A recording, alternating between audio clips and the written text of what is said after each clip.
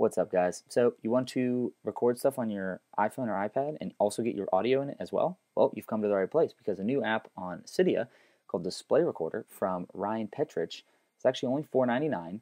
You can find it other places as well, but I don't recommend that. I bought it myself. It's $4.99. It's a great app. We're going to go over some features of it here today and show you a little bit about it.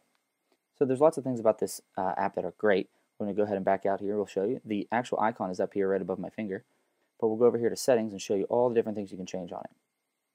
Okay, going down to, on your left side, down to display recorder, we can see that there's lots of different options. Now, I've fiddled with a lot of these options and I've got probably the best quality out of the videos that I would like to have. So first of all, I have this frame rate button. I can lock the frame rate or I can just keep it where if my iPhone or iPad gets too heavily burdened with either a game or something that I'm trying to record, it'll slow the frame rate down to keep up and you won't have that jump in any of your videos.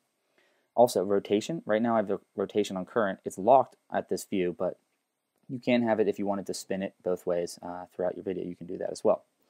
Now, this video format that I'm recording in is H.264. It's an MOV file that has mic recording. Now, this works great on my Mac. I don't have to convert it or anything. But if you have a PC, I would probably recommend the MPEG AVI files. Those files typically work better with a PC, but I stick with it's already in YouTube compression as well, the H.264 MOV file. Now going back to video quality, there's high, medium, and low. Now I stick with high because the compression rate is still at 0.5 megabyte per second, so you're never going to accumulate that much. Also going down to OpenGL, I keep that open. That just lets me record anything I need. Grayscale, if you wanted to have like a little different theme to it, you could turn on grayscale. It's going to turn it all black and white. Also going to scale, you want to capture either the full screen or when it's captured it'll shrink it to about half size. Now when I'm recording I also have two things on. I have tap size to small and tap size is on when recording. You can also change it to always or hidden. So I like the tap size. You can see right here it shows you where my finger is since you can't actually see my finger. And then another cool feature is the web server. If you turn the web server on, when it starts recording, you'll give you an address that you can put on your PC. If your PC or Mac or any other device is connected to the same router, what happens is it'll allow it to actually see exactly what it's recording at the moment. So it's pretty cool.